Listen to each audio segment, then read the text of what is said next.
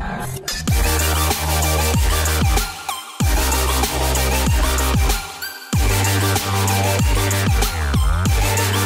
guys, welcome back to the channel.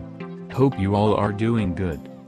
So after my last video on script hook v critical error, there is a latest update for the Rockstar launcher this time.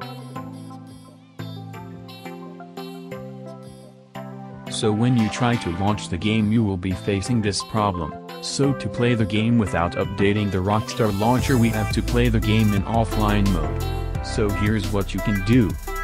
Just open your Epic Games launcher, then go to settings, then scroll all the way to the bottom.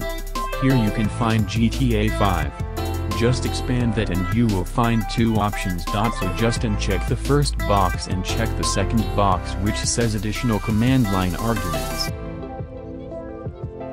Then type in SC offline and press enter. Now let's try to launch the game and see if it works or not.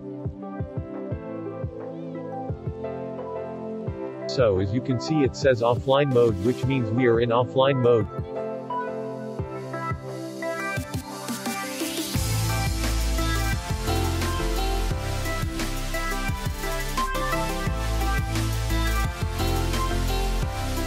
Now the game is working in offline mode and all your mods will be working, so if you have any queries then let me know in the comments section, and if you are interested in GTA 5 gameplays then check out my channel.